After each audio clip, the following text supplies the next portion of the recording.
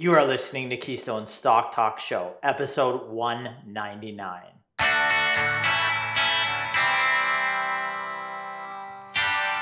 If this is your first time listening, then thanks for stopping by.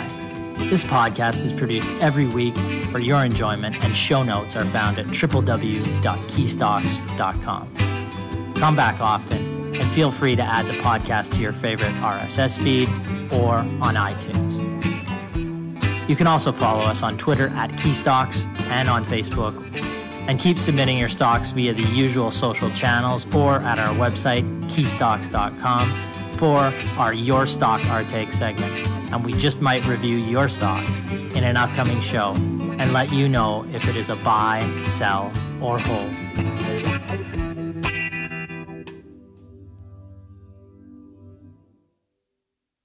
We are happy to be back with you again this week to announce the launch of our 2023 first half live webinars on March 7th and 9th. We will start the show by talking about some hot button issues, including retail giants Walmart and Home Depot forecasting a consumer slowdown, and we'll touch on Netflix's password crackdown that has hurt mainly Brennan. In our Your Stock Our Take segment, Aaron answers a listener question on DigitalOcean Holdings Inc., symbol DOCN, on the New York Stock Exchange, a cloud computing solutions provider for startups and small to medium-sized businesses. The shares are down 74% since their peak. Aaron answers whether or not this high-growth business is now finally trading at reasonable prices. Second, in our Your Stock Our Take segment, Brennan answers a question from a listener on Spin Master Corp, symbol TOY or toy on the TSX.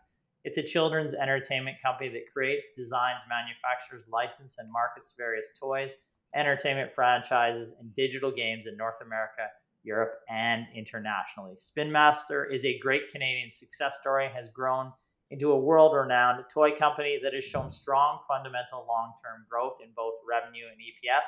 But is it a good investment? Brennan lets you know. Finally, Brett answers a listener question on Grayscale Bitcoin Trust, symbol GBTC on the OTC in the US. It is solely and passively invested in Bitcoin, enabling investors to gain exposure to Bitcoin in the form of a security while avoiding the challenges of buying, storing, and safekeeping Bitcoin directly. The listener noticed that it trades at a significant discount to what he says is the value of the Bitcoin it owns, and asked if this was an opportunity to invest in Grayscale itself. Brett will answer that. All right, let's get to the show. I wanted to start off. I'm going to welcome my co-host Aaron and the Killer Bees, Brett and Brennan. How are you guys doing? Yeah, doing well. Yep. As long as you don't call Brett Brennan and Brennan Brett. Well, that happened at a recent conference, right? This is true. You guys were both Brett on your name tags. Yeah, I had a name or tag they that both was Brennan. They're both Brett. They were both Brett. Okay. Yeah. It's funny because Brennan sent in the names, and somehow they still ended up with Brett. And they were correct when I sent them in. No, I thought it's hilarious. I wish that Brennan was actually Jenny. Then that would have been Yeah, I would have rocked that well. Yeah, so we're launching the. We wanted to announce the launch of our upcoming webinars on March 7th and March 9th as our live DIY stock investing webinars. They're called A Better Way to Build a Stock Portfolio in 2023.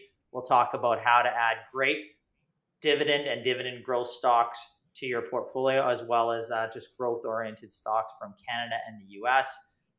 We say who should attend? Well, I'd say individuals or families who want further information on this, simply how to build a 15 to 25 stock portfolio. What you're going to get is 8 profitable stocks from our coverage you can buy today. We're going to talk about the 2022 in review and 2023, the start to the year. Is it a dead cat bounce, or is there something sustainable in the rally we're seeing right now? We'll talk about how big banks are killing your returns and give you 8 simple steps to fix and build a high quality portfolio. Talk about tech giants, the drop there, index down, the NASDAQ down in 2023 around 33%. And we're going to talk about, is AI and ChatGPT set to power tech to new highs? And we'll talk about the future of energy investing, oil and gas versus renewable, solar, wind, nuclear, EVs, and battery tech, the case for investing in each, and some names you can look at there. So that will be that segment. We also have on March 12th, if you want the full complete package, the complete VIP stock portfolio building package, 25 stocks reviewed in a VIP portfolio, you can look at that too. All the information on that, go to www.keystocks.com, click on that, get your tickets. The early bird tickets are there for sale now. The event does sell out all the time. We have not had an event that doesn't sold out, so I encourage you to get your tickets as soon as possible.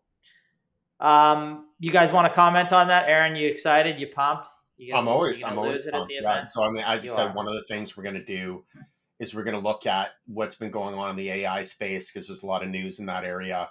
So just talk about how AI is impacting the tech sector, some of the opportunities, what companies are actually making money from this, but then also, how to avoid speculative companies, because there are going to be a lot of companies and there are going to be more companies that are flying under the banner of AI and some of these powerful technologies like ChatGPT, but they're never going to make any money. They're never going to do anything but raise money from investors and spend it. They're never going to add value. So we want you to avoid those types of companies. We want to steer you to the companies that are actually making money in the space, meaning revenue and profitability. So that's exciting. And then just, tying it all together into you building that 20 to 25 stock portfolio, right?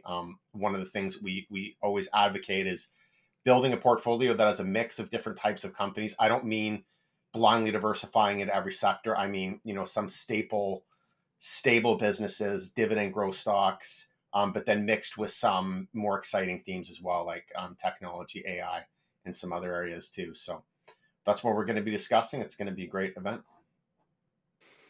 Yeah, we definitely look forward to it. And can we both already agree that my prediction for the AI prediction this year is already coming true, and I've already got a win in that category? You got 10 months to go, so I can't even remember what it was. What was the prediction? Just that the AI theme would be a big theme in investing this year, and then there would to tag on to that, there will be more and more companies like on the venture exchange, the OTC in the US, that will take advantage of that, start raising capital. Yeah, and that's always the thing, right? And like one of the a big theme. Well, it's not even a theme; it's just a big transition with respect to AI is something called generative AI. So that's the ChatGPT, some of these text to image models. But the fact that it now has a name means that it's going to be, the highly promotional entities are going to jump onto that, and they're going to call themselves generative AI companies, just in order to essentially raise money. And they're going to be a lot of legitimate businesses too, but unfortunately, I think they're going to be more companies that lose money. It's funny.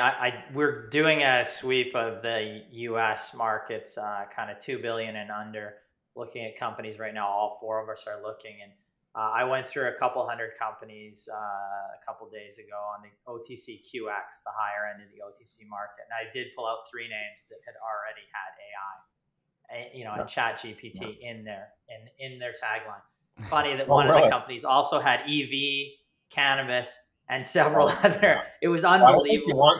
We should almost review the company just because there's so many things that it's doing that are hot button topics right now. It's unbelievable.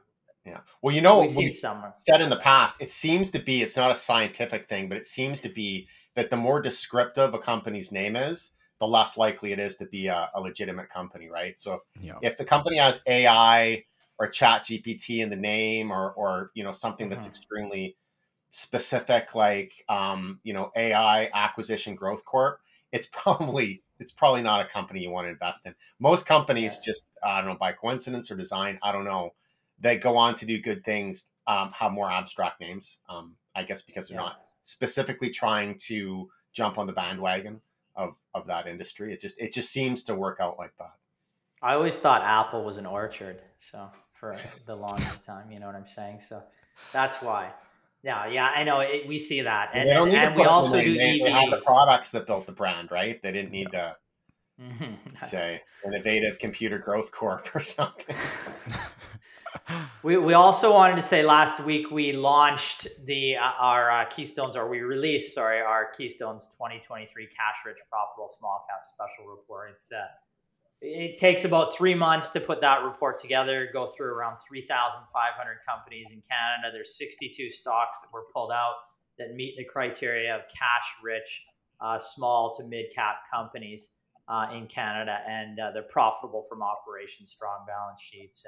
And then we looked, there's about 30 reports plus in there on individual companies in that range.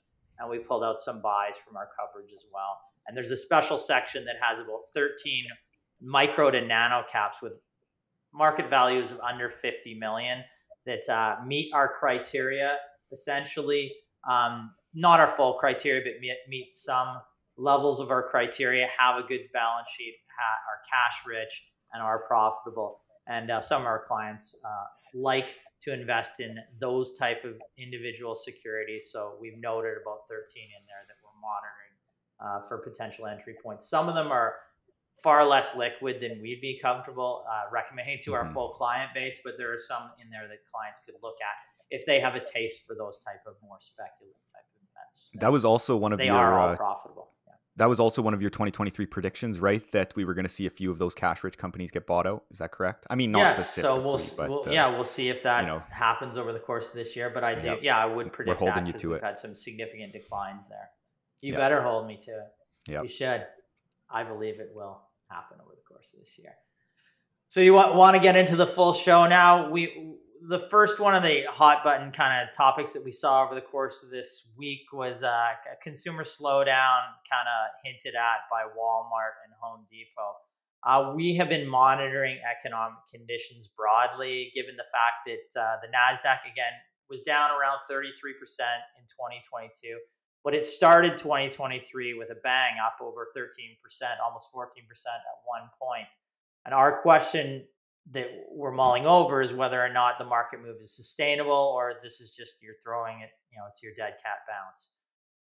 One tool that you can look at, now this is by no means scientific, but it gives you a broader idea of where the outlook of some of the top CEOs from the largest retailers. You look at some of the outlooks from the largest retailers are, including the likes of Walmart and Home Depot. This week, Walmart came out with expectations for the year, as did Home Depot with their quarterly numbers.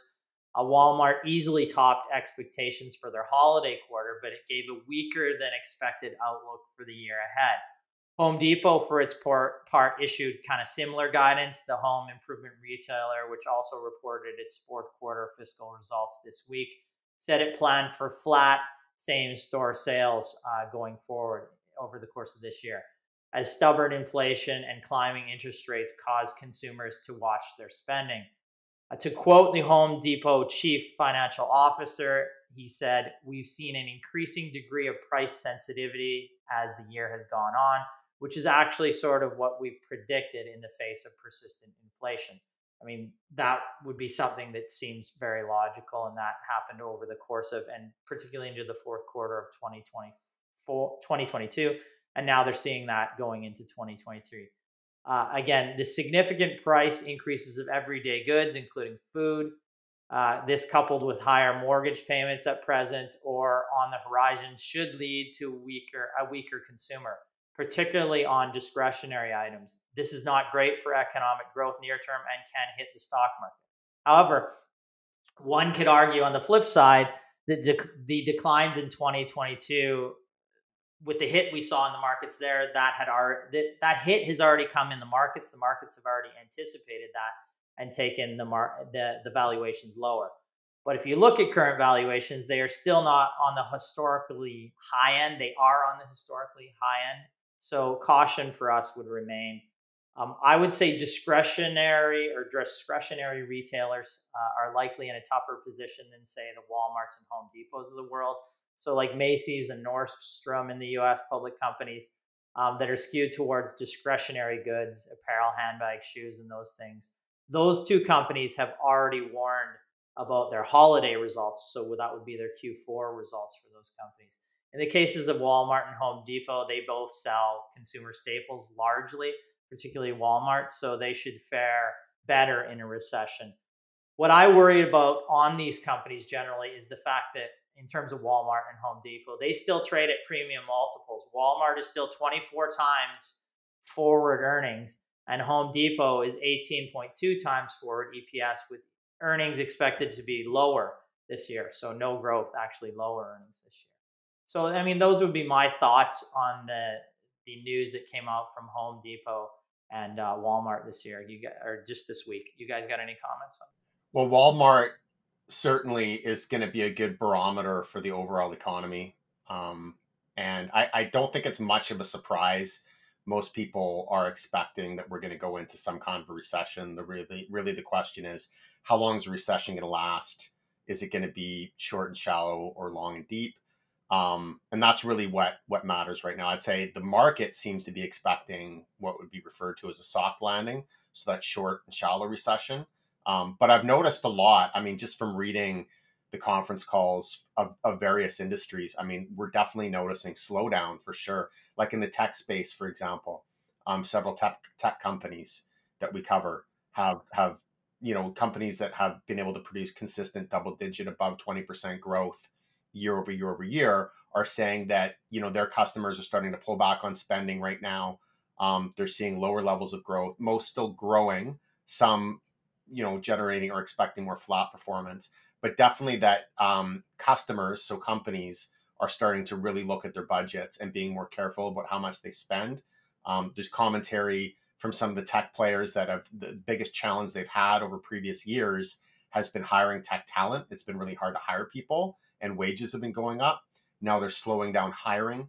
Another sector as well that we're looking at, we've followed for years and have made recommendations in the past would be trucking.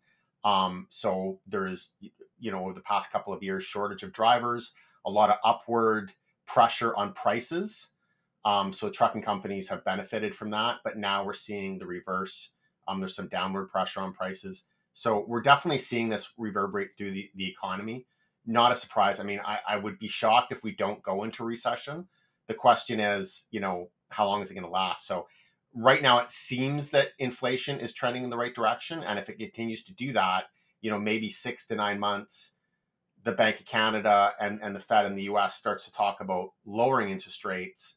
If that happens, all of a sudden, or we get a couple interest rate declines, then, we might start to see some adrenaline get pumped back into the market. Now, a lot of these companies are thinking, for example, in the tech space, that things are going to recover in the latter half of 2023 or in early 2024. But really, that's just speculation at this point. I mean, nobody knows.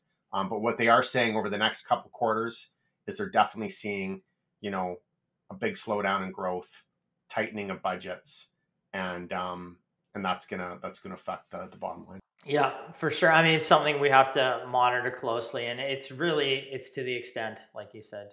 But I'll just add, though, I don't think that this affects or should affect or impact investment decisions, really, because the fact of the matter is you can't predict what's going to happen with the macroeconomy, even if it's trending in a certain direction right now. There's so many moving parts to that equation. It's really to predict where the economy is going to go in the next 1 to 2 years that's a fool's game. You're not going to win that game at all. I don't believe anybody does long term. So really what you want is you want to invest in good, solid businesses that you want to own for 5 years plus, and that you're buying at a reasonable price, companies that are essential, companies that are solving important problems.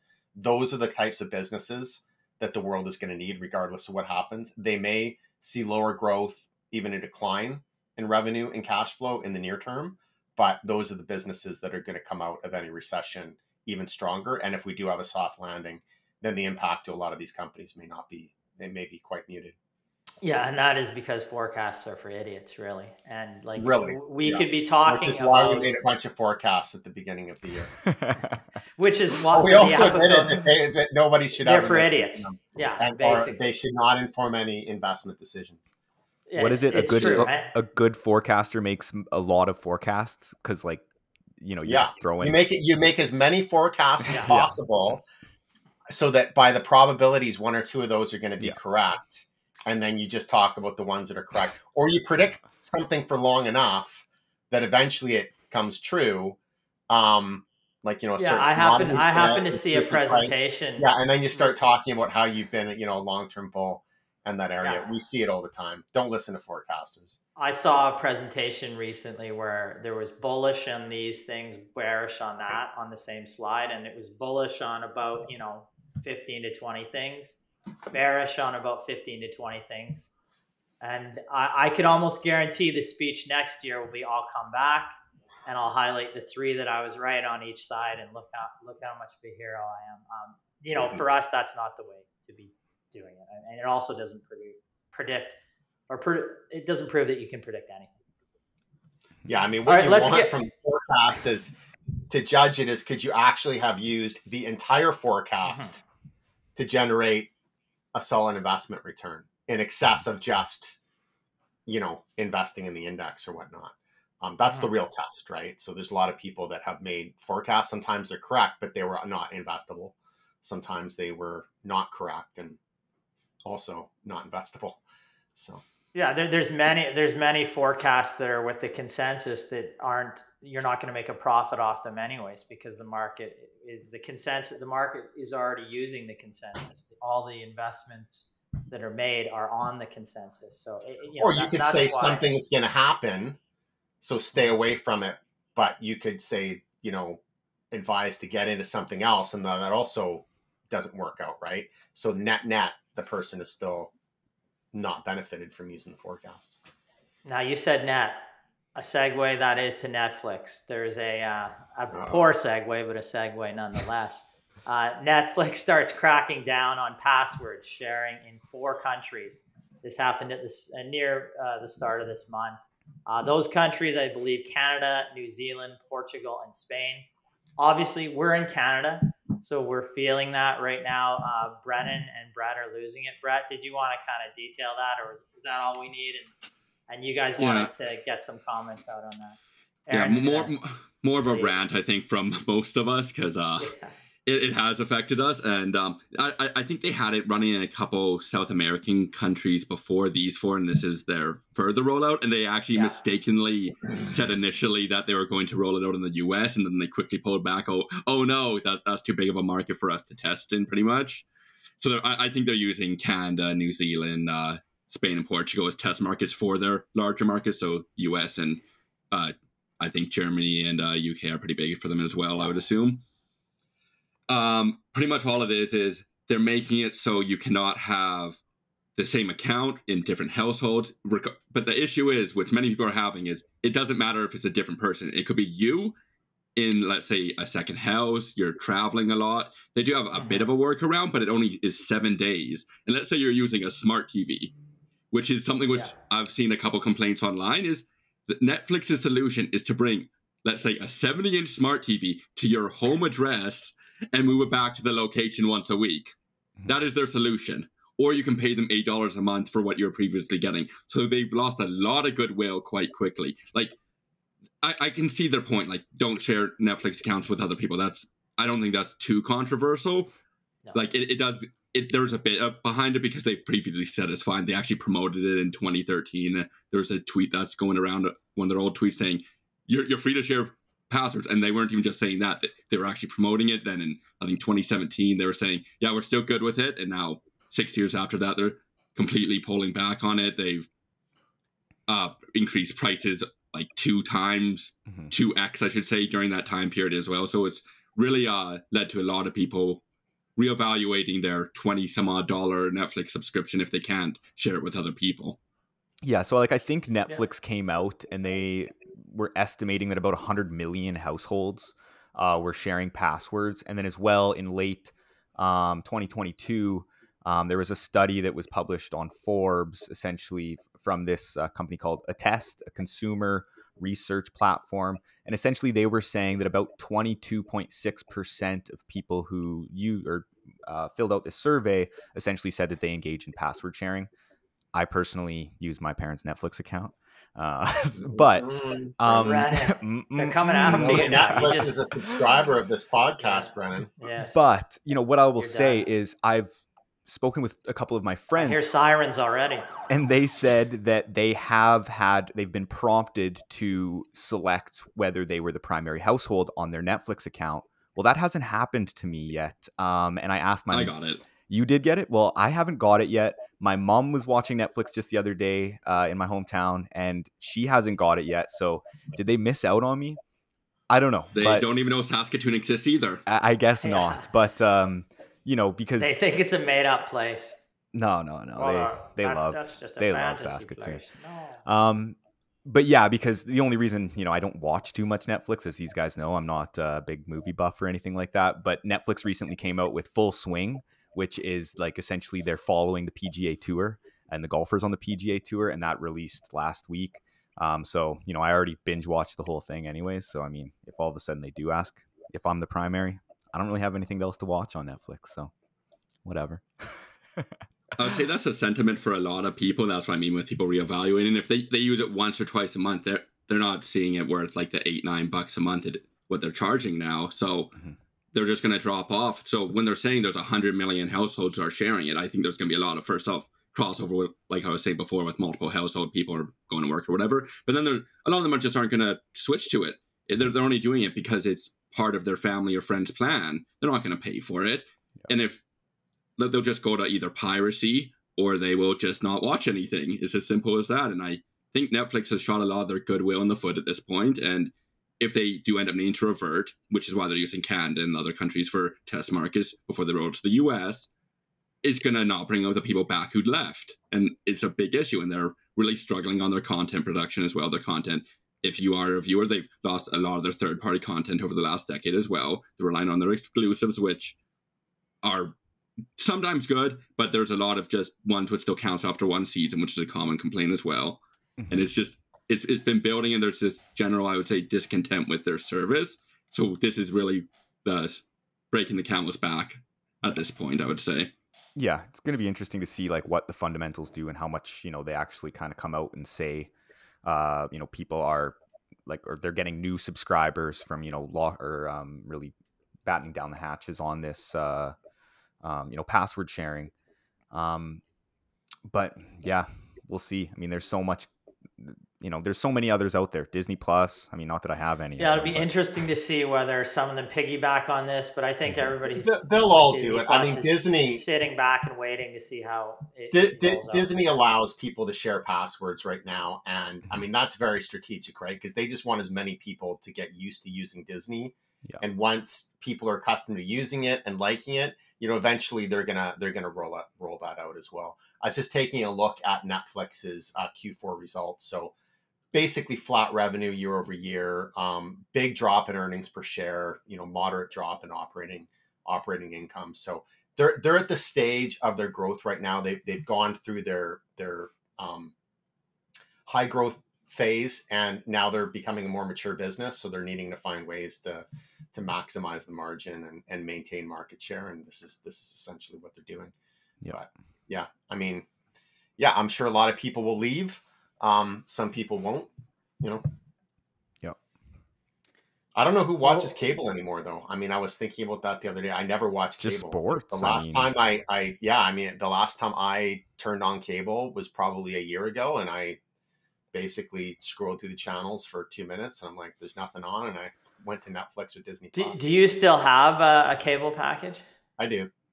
Yeah. Would you consider? Well, we need it at our house for various reasons, yes. because there's a Spanish language channel on it, and we need that. So. Yeah, I still have it, and it's literally for that, then no, mainly I would not. for sports. I would not have it, but yeah, they just called me yesterday because I'm up for renewal, so I'm battling them. Anyways, I don't want to get into it. Battle Royale, fun times. It was good. Yeah, it was a good call. Let's get to another high growth company, DigitalOcean Holdings Inc., symbol DOCN on the New York Stock Exchange. Aaron's going to take over. I believe you got some slides for us too. It's a slideshow, folks. I think I do. For the people on Apple or podcast viewers, you're not going to see this. You could see it on YouTube, but Aaron's going to really describe it so well that it's going to be like you're looking right at it, right, Aaron? I'm going to describe how you can go to YouTube and watch these slides. No, we're going to walk through this. It'll be easy to follow. YOUTUBE.com. So DigitalOcean Holdings Inc., the symbol is DOCN. It's a NASDAQ company. It's trading about $33 per share right now. and it's an over $3 billion market cap company. What they do is they're a cloud computing platform provider, and they specialize in developer startups, small and medium-sized businesses. And they're a company that I'm familiar with. I've actually gone through many of their tutorials on their blog in the past. So I followed them. I was quite excited to see the results when they were out and wanted to, evaluate how they were doing. And one of the reasons why I was excited is because the stock price has come down a lot. Now, they just went public. It was in, I believe it was in April of 2022. So they've not been public for very long. But after going public, the stock price May of 2021, the stock price just absolutely went parabolic in the first months of going public. And like most companies, they hit their peak. Most companies in the tech sector, they hit their peak. And around November, December of 2021, they'd gotten up to a price of close to $130 after IPOing at the, say the $33 range or $40 range, sorry. And then since then, it's just been straight down 74%. So trading now at about $33, below the initial IPO price. Now, they just put out their Q4 and year-end results. And if we look at the headline results, they look pretty good. In the fourth quarter, revenue of $162 million compared to 119 million last year. Earnings per share of 28 cents compared to 11 cents last year. So great growth in revenue and earnings there. And then for the full year, revenue growing to 576 million from 428, and earnings per share growing to 94 cents from 37 cents. So well over a double there in earnings per share. However, these are non-GAAP earnings per share. So these are adjusted. The company non-GAAP means that they do not conform to GAAP accounting rules. The company makes whatever adjustments they deem to make their earnings more comparable. So if we look at the GAAP, the accounting compliant figures, we can see that there's a big difference here. So just for example, for the year, non-GAAP income from operations of 102 million, non-GAAP, but if we go to GAAP, it's actually a loss of 26 million. So based on GAAP earnings, the company is not profitable. Negative 10 cents for the quarter compared to negative 11 cents in the same quarter last year. A net loss of 24 cents per share for the year compared to a net loss of 21 cents in the year before. And this is an issue that we've been talking about in the tech sector a lot lately, is the massive difference between a company's non-GAAP earnings and their GAAP earnings. And it's not necessarily that making adjustments to your earnings is a bad thing. Sometimes you need to make adjustments. There are a lot of things that can distort accounting earnings and make those earnings not be good representations of the economic value generated in the period, right? So some adjustments are fine, but it's when you see such a major difference between an adjusted earnings figure and a non-adjusting earnings figure, you really have to make some investigation into that. So what we would do is we would go to the reconciliation, which essentially tells you how the company gets from their GAAP to their non-GAAP figures, to figure out what is coming out of this. So for the year, as always, what we always see with these technology software companies is stock-based compensation is a major factor. So they paid 105 million in stock-based compensation last year. That was the biggest adjustment, right? So when you add that on to the 24 million GAAP-based net loss, that's how they get to a non-GAAP profitability. And there's a few other things in there too. There's some acquisition related expenses. There was an impairment. There was some amortization of intangible assets. But really, it's that stock-based compensation that we're seeing as being the primary difference for almost all software companies when you're looking at GAAP earnings relative to non-GAAP earnings. And this is a topic that is debated a lot. I mean, Warren Buffett says, you have to consider stock-based compensation to be an expense like any other. Some people are like, no, just take it out of there, ignore it. We like to look at both figures.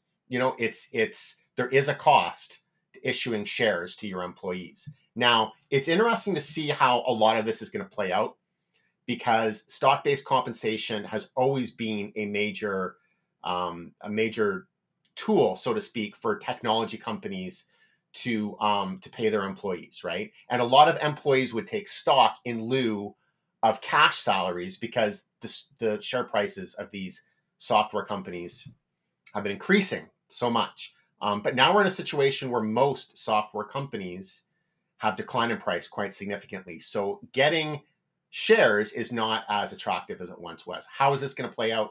I don't know. But whenever there's a major difference between non-GAAP and GAAP earnings, or adjusted earnings and unadjusted earnings, you really have to be careful, especially when a company looks very profitable on an adjusted basis, but is losing a lot of money on a non-adjusted basis. You really have to consider both figures and not just blindly take the adjusted numbers, as many investors and analysts do.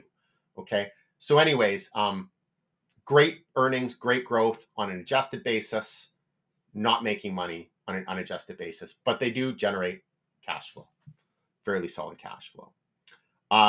Balance sheet. So taking a look at the balance sheet, cash and equivalents, 140 million, marketable securities, 723 million. So what are we at here? About 863, 864 in cash. But this company does have debt. DigitalOcean does have some debt, 1.5 billion in long-term debt, another 108 million in operating lease liabilities. We consider that debt as well. And not much shareholders equity. So 51 million in shareholders equity. Now, we don't typically look at the shareholders equity too much when we're evaluating a company. This is really an accounting figure. But at the same time, when a company has negative equity or very little equity, it's not ideal situation. So what does this mean? Well, that's another topic of debate.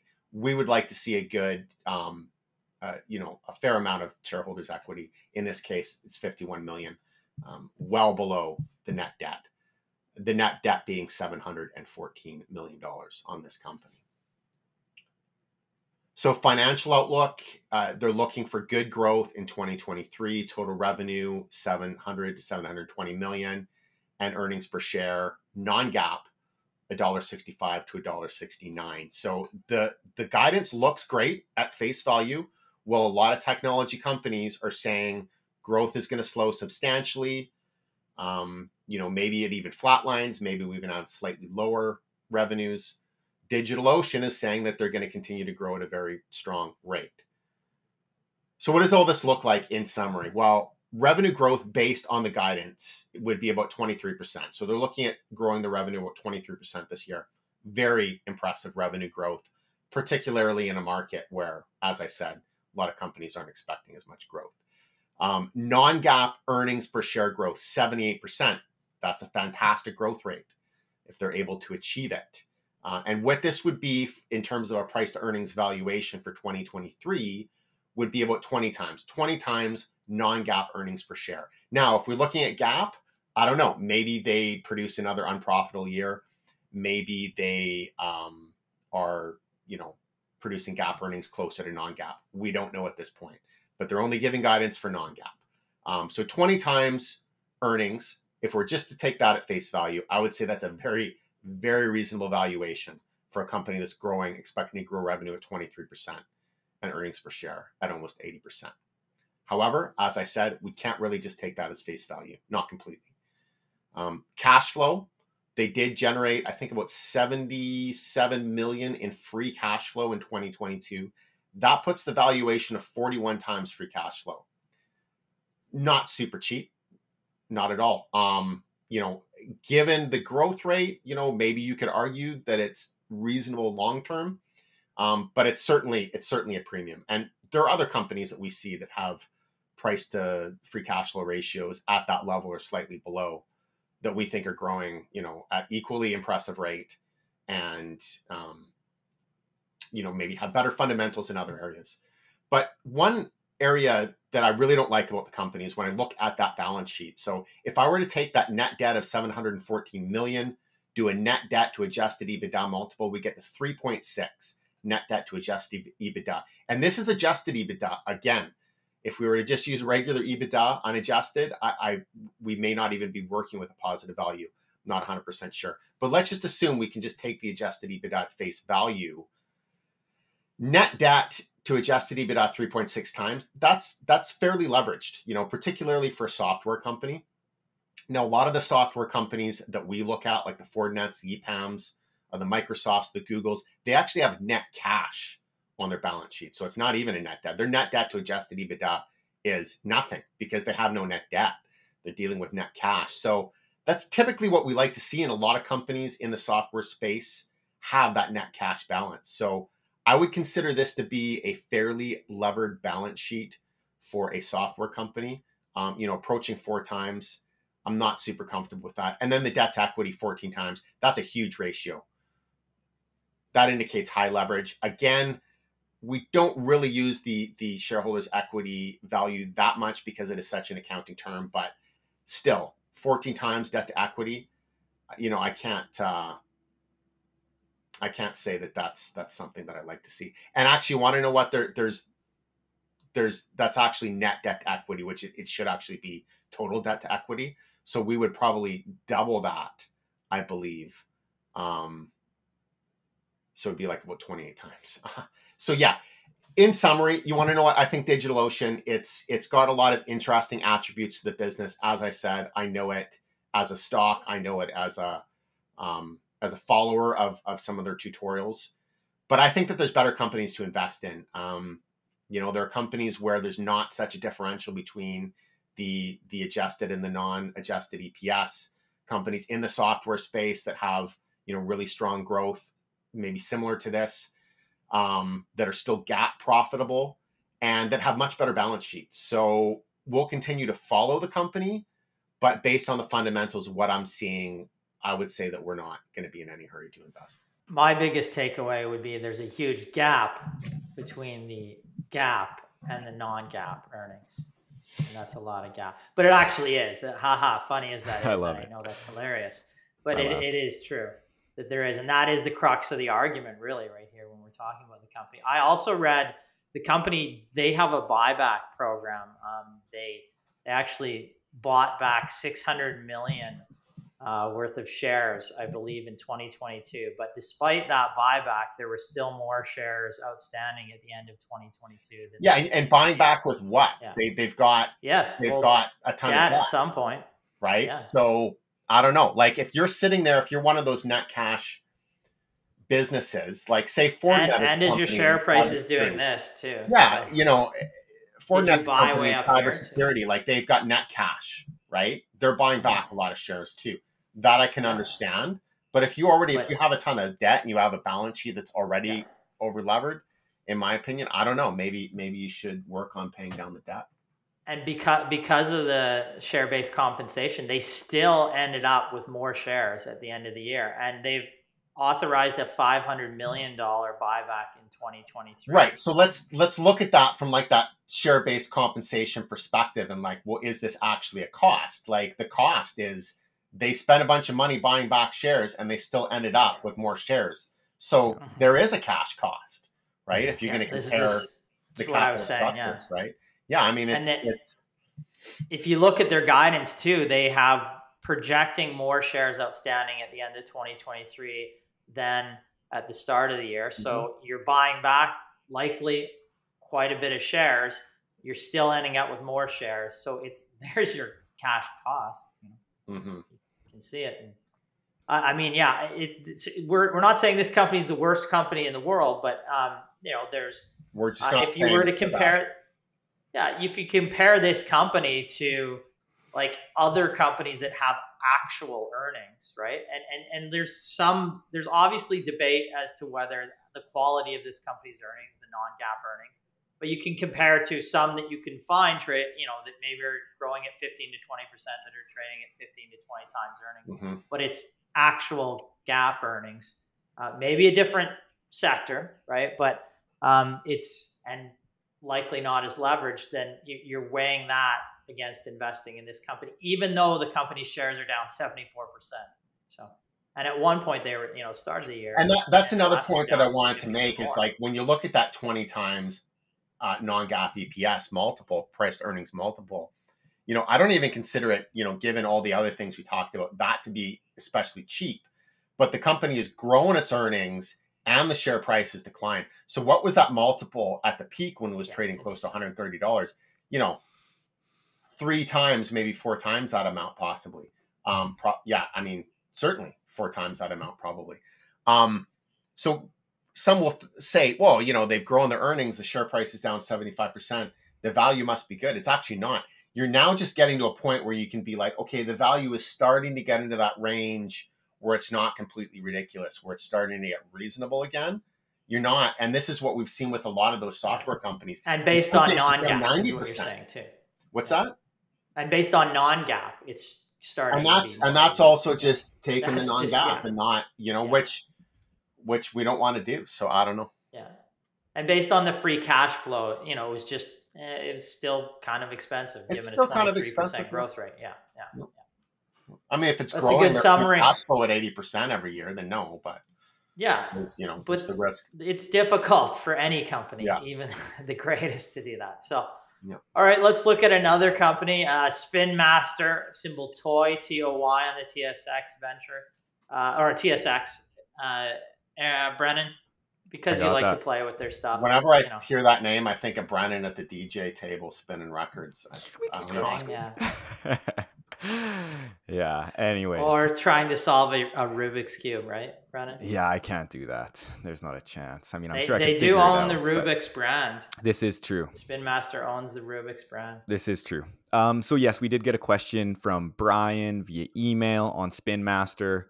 So it is Spin Master Corp, TOY on the TSX, currently trading at a price of about $37.35, has a 0.7% dividend yield and a market cap of about $3.8 billion.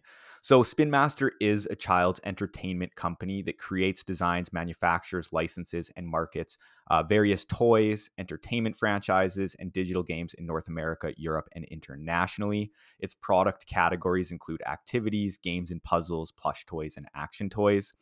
And the company offers its products under popular names, including Paw Patrol, Brett's favorite, Kinetic Sand, Air Hogs, Hatchimals, Rubik's Cube, Etch-a-Sketch, and Orbeez brands, as well as many others.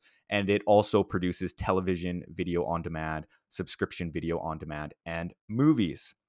So moving to slide 2 here, just looking at some operational updates.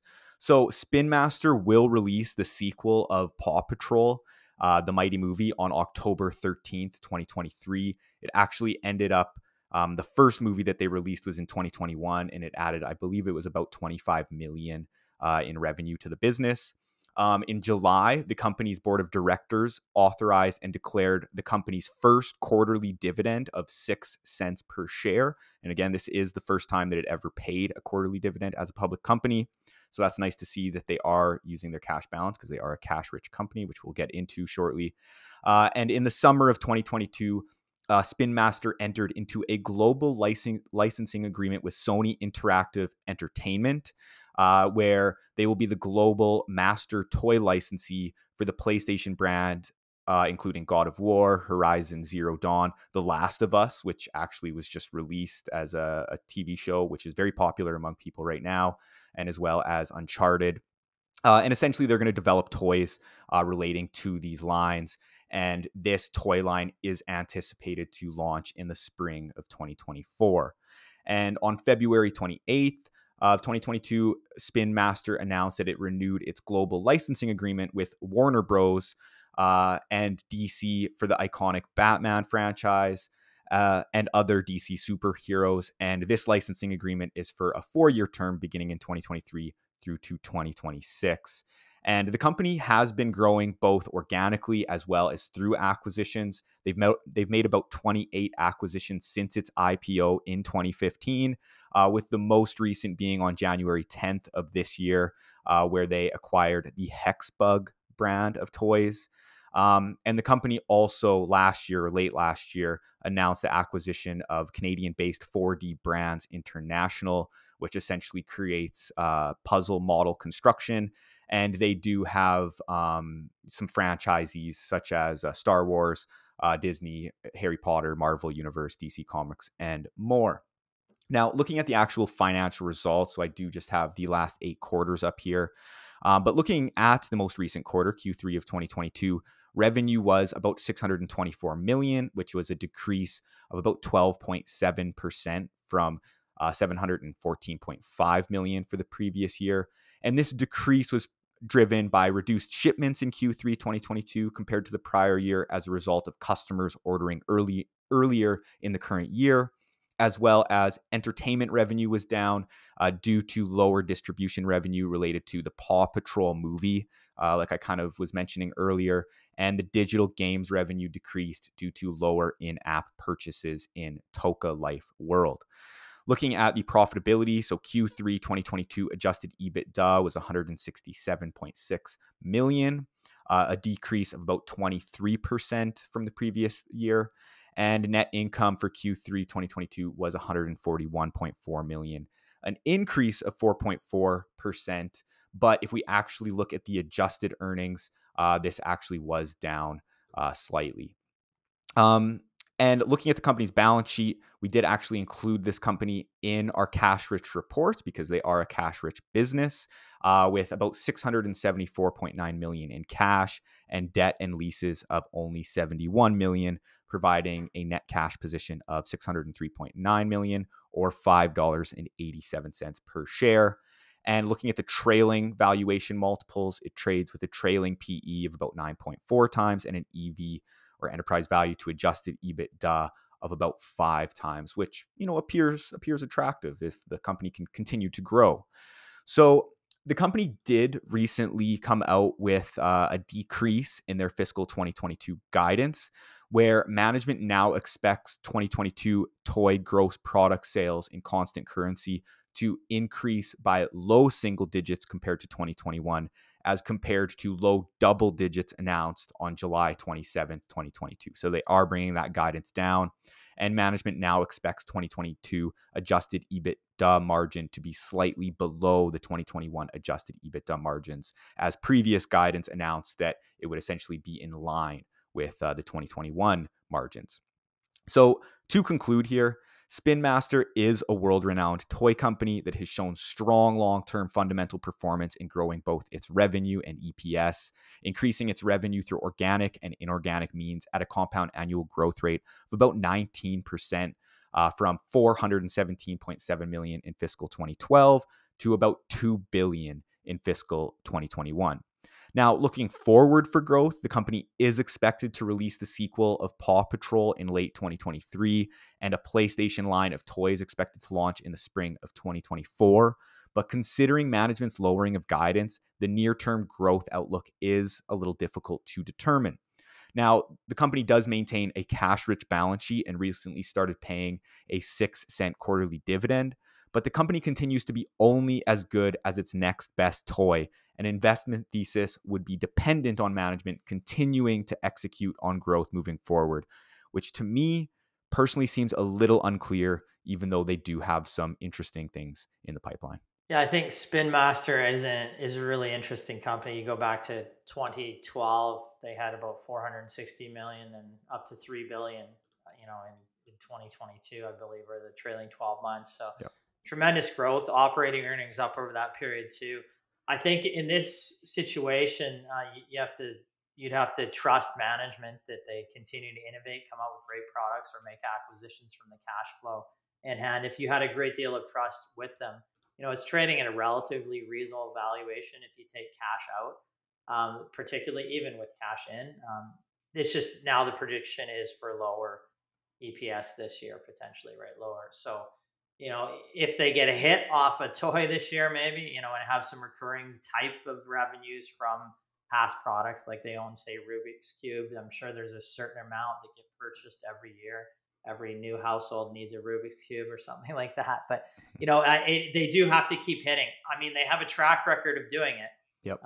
The other factor here would be in a recessionary time, they maybe you buy a few less toys, so, or a few less games or something like that. So, it could be something that maybe that's part of the guidance there too, as well, being lower for the course of this year.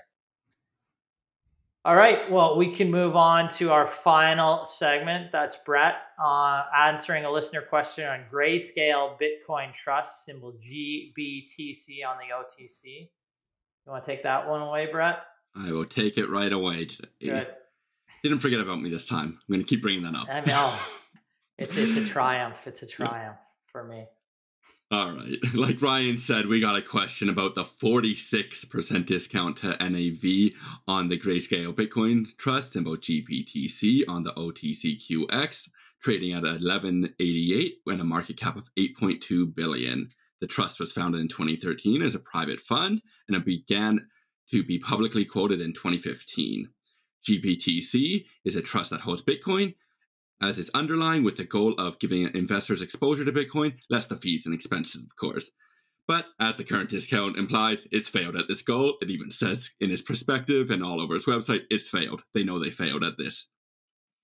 So what do I mean by trading discount to NAV, or NAV? I'll be calling it NAV. NAV stands for net asset value, which is the cumulative value of the underlying asset, or the assets in this case, which is Bitcoin. On a per share basis, the trust holds 0.00091 Bitcoin, or roughly $22.27, but it only trades at $11.88, and there's your 46% discount. So it's just the market value divided by the and NAV value minus 1, of course, so that's 46% or negative 46%. As of the market close on the February 21st, of course, it does fluctuate a lot because it is Bitcoin. Previously, GBTC has traded at a significant premium, so this is when the market value is above the NAV, and it only started to trade as a discount in early 2021 and has steadily increased this discount quite consistently over the past year and a half. As this is structured as a trust, there is no guarantee of redemption for holders of the shares, and this makes it so that you can't close the spread quite easily. As of right now, the price and therefore discount of GBTC is purely based off the supply and demand of the product.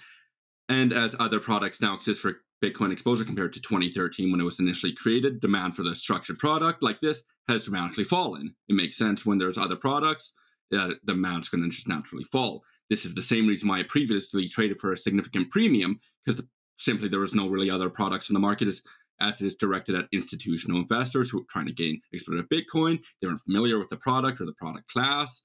And of course, there's no other products in the market. So they were willing to pay a premium to the actual market value of Bitcoin. So there's your premium valuation.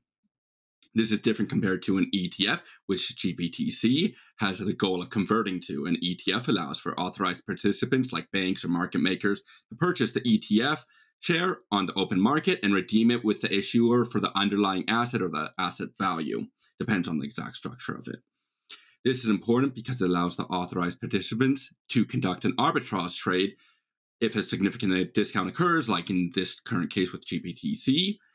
There's, of course, fees to consider with ETF. So normally ETFs will trade within less than 1% of the actual NAV value, but sometimes it can be significantly less than that. So if you look at like heavily traded ETFs like the SPY in the US, it's very commonly like 0.1% or less, because otherwise you'll have arbitrage traders instantly come in, and it's just all automated, and in a fraction of a second they will have created a new share and sold it off, and effectively they're making free money whenever that happens. This is why you'll commonly see this with ETFs. The sponsor of GBTC has tried to convert to an ETF in 2022. The sponsor is Grayscale, which is a sponsor is more or less just an organization that promotes and brings in capital to the trust and is responsible for the creation and redemption of the shares. In this case, they are also the initial creator of the trust, but that's not always the case. Sponsors can move around. They can get sold the underlying operations, because they do get fees in exchange for running the trust structure. And in this case, it's actually quite significant. It's a 2% fee of the NAV. So that you're not paying 2% of the market, you're paying 2% of the NAV. And over time, you can see, I'll put up a graph, their Bitcoin's holding have slowly decreased at that 2021 point. And this is due to them taking their fees over and over again. The switch to an ETF structure was blocked by the SEC because they believe there's no safeguards to protect against market manipulation. Grayscale has, expecting this to happen, and this was in June of 2022, initiated a litigation against the SEC following the decision on the same day.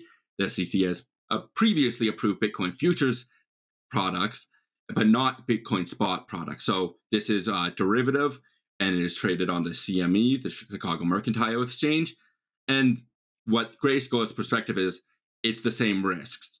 They should be treated as the same product. The SEC cannot choose and select the products if it's the same ultimate product. In this case, what Grayscale's arguing is still Bitcoin, either if it's a derivative of Bitcoin, so a future, or if it's the spot, which is physical in this sense, even though it is a digital currency, of course.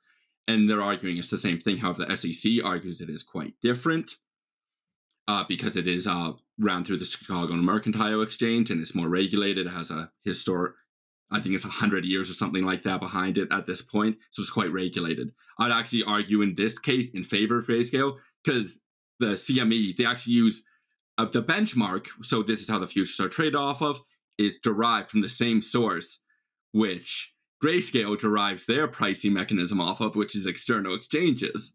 So ultimately, you're seeing the prices, which could be subject to manipulation, derived from the same source. So I don't really see the SEC's argument there. I would actually agree with Grayscale, which normally I'm quite critical of the cryptocurrency companies, but I'm not the SEC, and you have to await their initial decision, which they're expected to have oral argument on March 7th, but then it can take about a month. And if Grayscale fails, they already said they're going to appeal it. So it could go on for quite a while longer. But if Grayscale is successful in the lawsuit, you'd likely see an immediate snap in the price up to that NAV value, so nearly a 100% increase for investors overnight, because they know arbitrage is going to happen. And when arbitrage happens, it will go to that 1% or so within the value.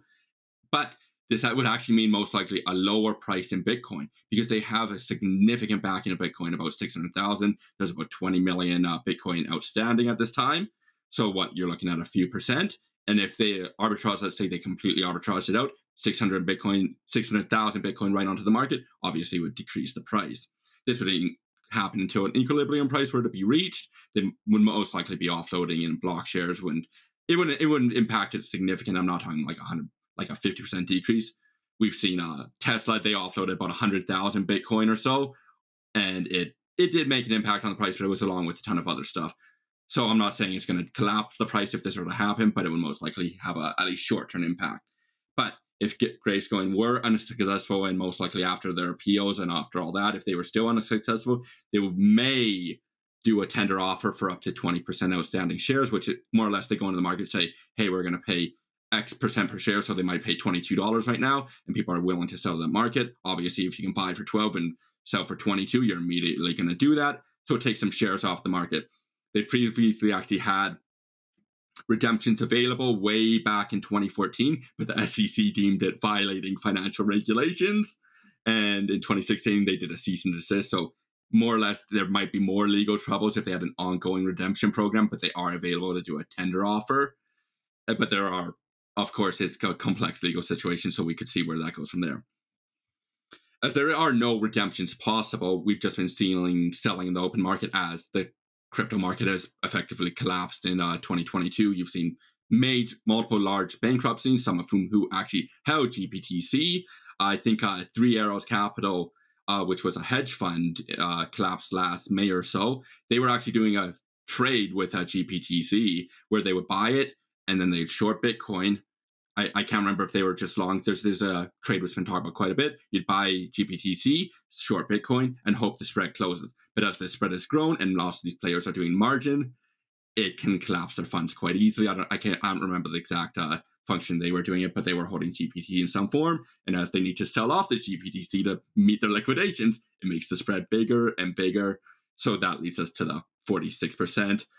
Recently, we've seen the parent company to Grayscale, which holds obviously some of these funds, Digital Currency Group, or DCGG, facing financial troubles after one of its subsidiaries, Genesis, is now facing bankruptcy. So they've been selling off some of their assets, which includes their own product ultimately.